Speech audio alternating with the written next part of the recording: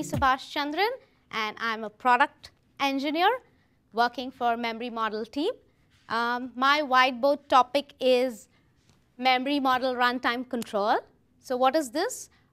Basically, you can control the behavior of any memory model during the simulation using certain global switches, okay, which are called .Denali RC switches, and these are specified or referenced in a file called .Denali RC file.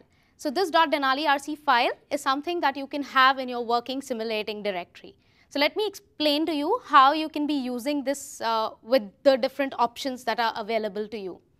So in memory models, if you start any simulation, right, the basic memory content is always X when you start off, right? So let's assume you want to initialize this value. So you could use initial memory value is the .Denali RC switch that we are considering. So if you set initial memory value A, right, this means that all the instances of your simulation will take the value A, right? Now let's assume all your instantiated instances are as below: testbench.ddr30, testbench.ddr31, testbench.ddr4, and top.lpddr4. So now let's assume you want to change this either based on the model or based on the instance. Then this can be done with two parameters. One is dash model and one is called dash instance. So let's see. If I said initial memory value A, now let's assume I change this to F, okay, and I say dash model, and I can say DDR3.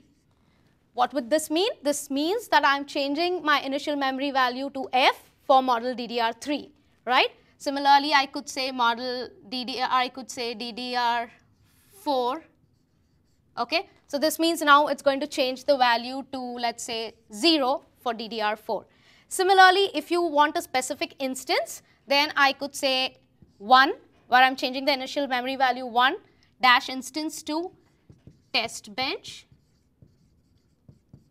dot DDR3 underscore 0. So this means the specific instance now takes the initial memory value as 1, right? Similarly, you could say instance. If I said test bench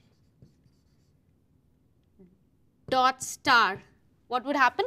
It would take the initial memory value, let's say A again, for all the instances which are testbench dot star, which would mean testbench.ddr3, 0, 1, and DDR4. All these instances will now take the value A.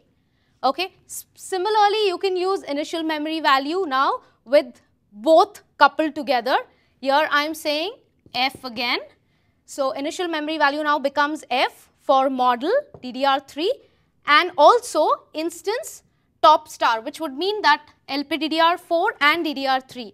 The instance LPDDR4 and the model DDR3 now have the initial memory value as F. So you could use a combination of model and instance together like we have shown here. Let's assume you want to undefine the initial memory value, whatever you've previously set in your simulation.